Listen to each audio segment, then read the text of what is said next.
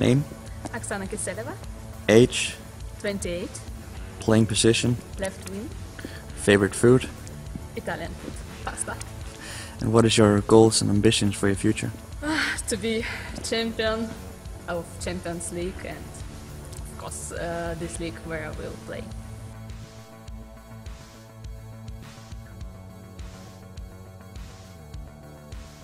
Name?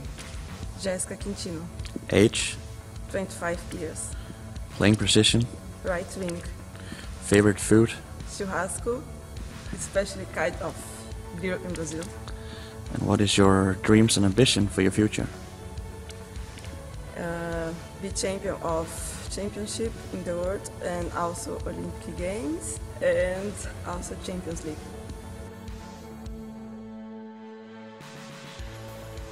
Jan, du er som sagt cheftræner for Odense Håndbold og har i din trænerkarriere haft masser af spillere ind under dine vinger. Hvad er det for en dynamik, det giver, når man har udenlandske spillere på sit klubhold?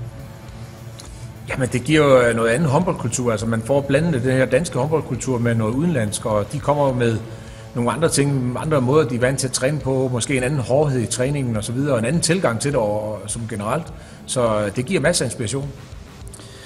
Og hvordan, hvis du skulle sætte på ord på Oksana og Jessica, hvordan er de så som profiler på dit hold, både på banen, men måske også lidt uden for banen? Oksana og Kiseleva, hun er utrolig professionel, altså en rigtig glad pige og kommer masser af energi, altså det er ikke sådan det, man sådan vil kalde en typisk russisk pige.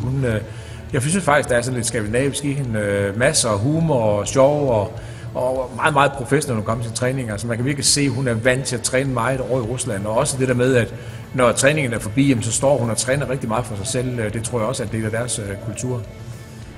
Jessica er lidt anden type, også giver rigtig meget både på og uden for banen, men er sådan lidt mere den tekniske spiller, som rigtig gerne sådan vil lege. Det er sådan tydeligt at se, at brasiliansk, det skal være sjovt, og det skal være bold og så videre, og hun går også og træner meget for sig selv med skrueskud og alle mulige former for skudformer, og det er noget, som hun finder både inspiration i, men også masser af energi i.